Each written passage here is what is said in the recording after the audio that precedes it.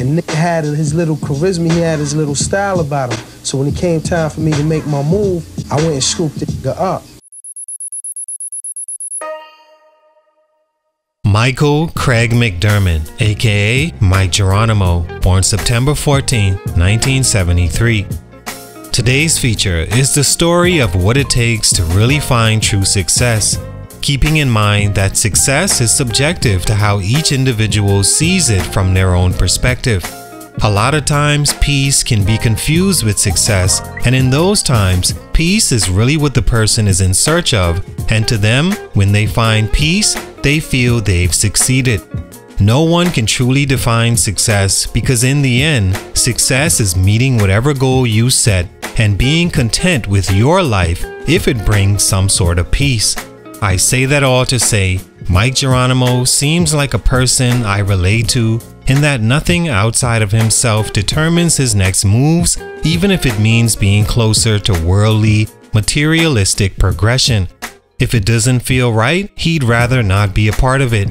He'll give you the shirt off his back if he feels something in you genuine, and in that moment, you've shown a quality that connects to what he deems as trustworthy. But like Mike said himself in his interview with Matt Hoffa, those kind of people are usually taken advantage of, and the people that do the taking don't even notice all the time what they're doing. They are just caught up in finally being around someone real that their true energy has to show at some point because they feel they could be themselves around an energy like Mic Geronimo. I feel like all of this is important because it explains Mike's story of why he never became a bigger rap star. But you see him today at almost 50 years old in a few days, and he's still shining, still looking healthy, and still doing music. He's at peace with himself.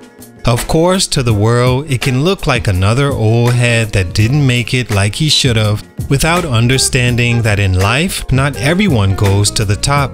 If everyone's a seller, then who's gonna spend money with you? Some have to be the consumers. If every rapper that picks up a mic makes millions of dollars and lives a plush lifestyle, then every single person driven by making money would be a rapper. There has to be examples that didn't succeed, even if to help someone younger and up and coming navigate through these stories and find which is the best route for them. There could be another Mic Geronimo out there looking for his small piece of success, but discouraged because of how bright success can seem. For that person, maybe you find inspiration in understanding why Mic Geronimo said himself that he's always been afraid of success.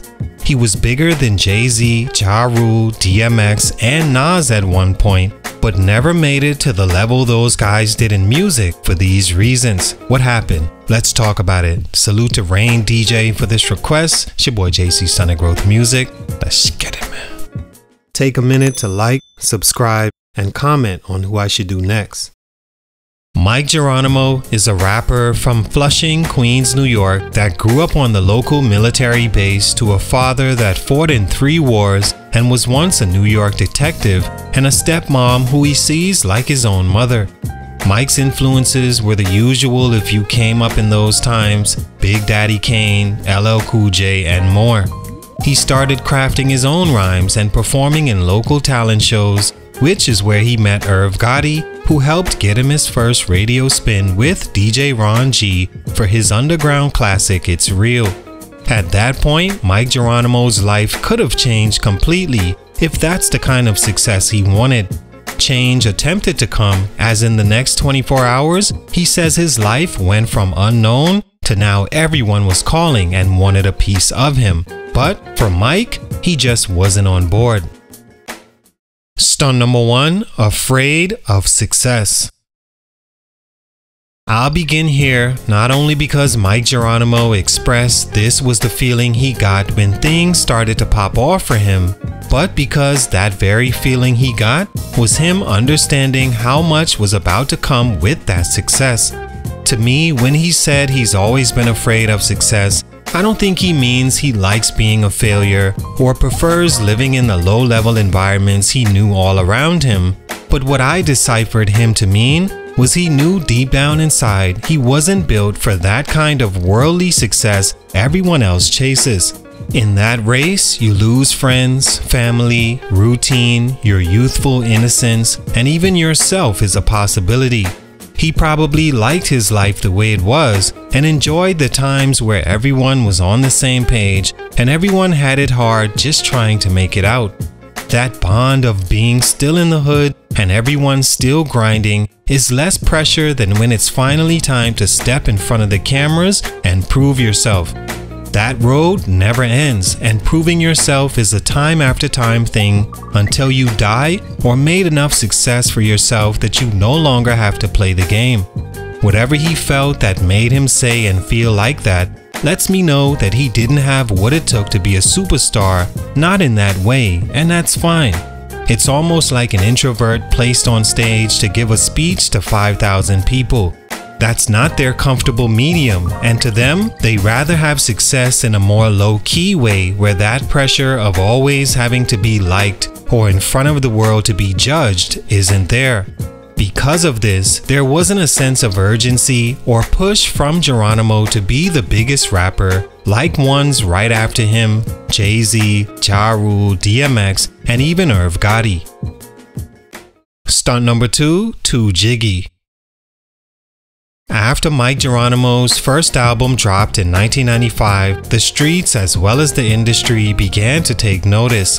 The album immediately became an underground hip-hop classic, featuring Mic Geronimo at his most organic self, still hungry and on the grind trying to make it, as well as some of hip-hop's future greats before anyone even knew they would become that, like Ja Rule, DMX, and Jay-Z, all on one song called Time to Build.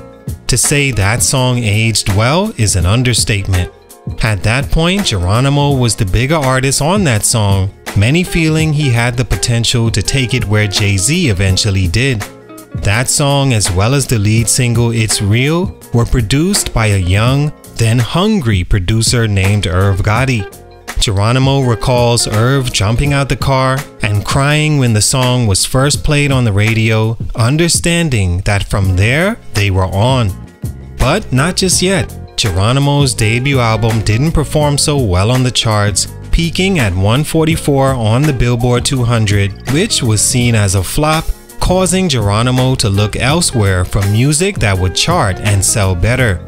He links with Sean Combs, aka Puffy, who's interested in working with Mic, but wanting him to refine his image to fit Puff's attempt at making hip-hop more clean-cut, shiny, and mainstream. So comes the song Nothing Moves But the Money, in the same mold of what Puffy did for Mace later on, but this time it didn't work. Puff didn't even show up for the video because he wanted more money. The song flopped, and his second album, Vendetta, flopped as well. Nothing Moved But the Money did become his highest peaking single, had 70 on the Billboard 200, but for Mic's personality and fan base, going the jiggy route on album 2 wasn't the move. Stunt number 3, Everything Moved On. His second album was pretty much the last time Mic Geronimo had a chance to blow up as a rapper, even though he may have secretly been afraid to. After the Vendetta album, it took another 5 years to drop another studio project. Not just any 5 years, but some of the most important in hip-hop, the late 90s and early 2000s. By 2003, Jay-Z was one of the biggest rappers in the world, not to mention Ja Rule was on fire at the time, and DMX had a few classics under his belt. Geronimo had nothing. Not in the last 5 years at least, and in that time, many even forgot he made music, specifically the fans who had so many other options to support at that time. Irv Gotti blew up with Ja Rule, then Ashanti, and a host of others, and all Geronimo's peers had reached that success he was so afraid to, and from there he faded away into hip-hop obscurity, where only the ones that were there and understand are still interested in what happened to Mic Geronimo. All in all, Mic Geronimo seems like a genuine person that understands and is at peace with not becoming the person everyone wanted him to. He got to do classic work with some of the biggest names in hip-hop and held his own next to them, leaving many to believe he could have been just as successful, but for these reasons, his growth musically was stunted. It's your boy JC, Stunted Growth Music. Salute, much respect, and I'm out.